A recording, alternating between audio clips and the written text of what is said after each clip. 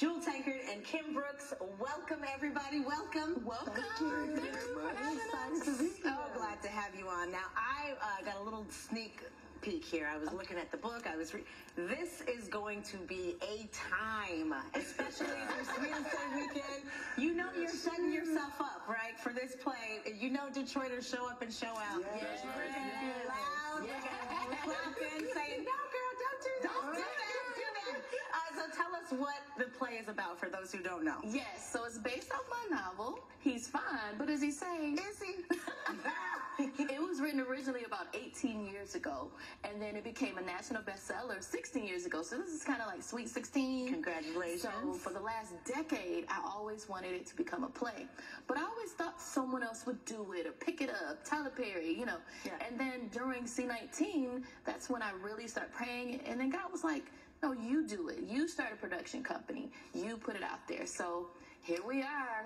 Here we are. Reggie and Joel, what made you guys want to sign on to this? Well, hey, she reached out to me, and I was like, hey, I'm down with it. I love coming to Detroit. Yes. You know, I majored in theater. Stage is my first love. So when she said, you know, you want to rock? I say, let's rock, baby. Let's rock, baby. Let's rock. You know, so coming deep to the Motown. To put it down. Yes, with there these you go. beautiful women, and all y'all smell like y'all just got the tub. How long can you go without at least one person say, just say it for me, just say it for me one Bro, time? man, from the fifth floor.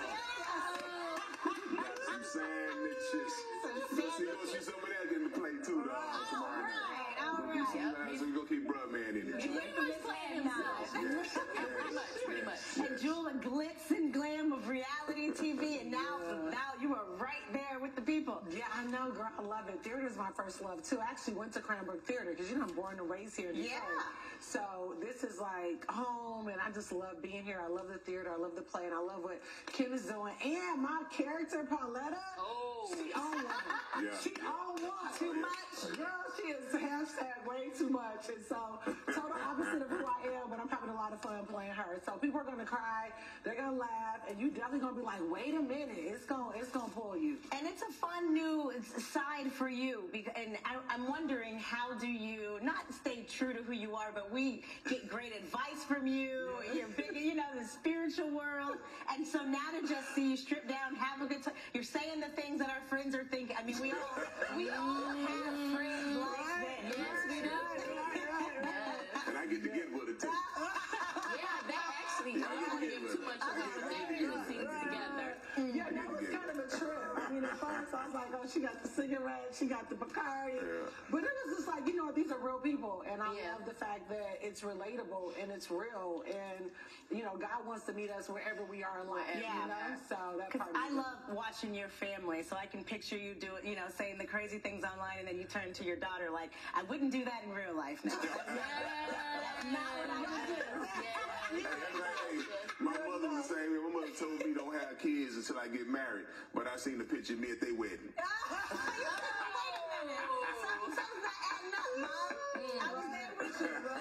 When you write a book like this, it becomes a bestseller, and then when people step in and they bring it to life, you know, they kind of take a little license there too, where they say, well, this is what I think the character would do. Right. So how was it for you to have to let go just a little bit of your baby? It was crazy, but I'm so thankful because the main characters are Sandy, Liz, and Michelle. Sandy's the baby Christian. She just got saved, so she's pretty naive. So then Liz is the other end. She feels like she don't need a man, but Jesus is her only man. So she's kind of closed off to relationships. And then in the middle is Michelle, middle ground. And so Kimberly Joy, Sansa Sanika, and Gabrielle Hawkins, I mean, they really bring it to life. And they're doing a great job. Like, they're embodying the characters, like, literally. I mean, when I saw them, when I did the casting call, I was like, well, wow, they look like the characters. But from all the rehearsals and the hard work, now they're embodying the characters. And guess what? Half of my cast, they're fairly new. They are so excited. They are so excited. And then we have, they asked me to sing.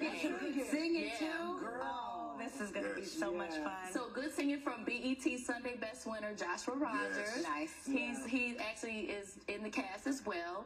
And then the lead male is Paul Dean. And then we have Tavon Platt. So I just want to give a shout out to my cast because my is wonderful. I love them to pieces. Yeah. And we had a great time during this whole process. So the audience is going to enjoy it. Like Jules said, you're going to laugh, you're going to cry, you're going to be mad, you're going to be happy. I'm excited because that's how the book was. And it's pretty much close to book, too. Yeah. So I'm excited about that, too. TJ Hemphill did a good job as far as directing it because, you know, he has 30 years in the game. Yeah. So that's why we hired him I'm to sure direct. He reminded you of that a few times. If you were like, I'm not on this page. See, I'm like, let's go. I got it. Reggie as the vet there. What was it? I mean, because we know you for comedy. We love you so much here in Detroit. And, you know, people don't understand, I do have a dramatic side, but a lot of dramatic stuff I've done. But, you know, I love coming to the stage. I love, you know, doing plays because that's where I started. You know, I didn't start in, people think I started in comedy, but I didn't. I started on the stage first. And, you know, working with these people, yesterday I just had a chance to watch them. And, you know, they very professional. They know what they're doing.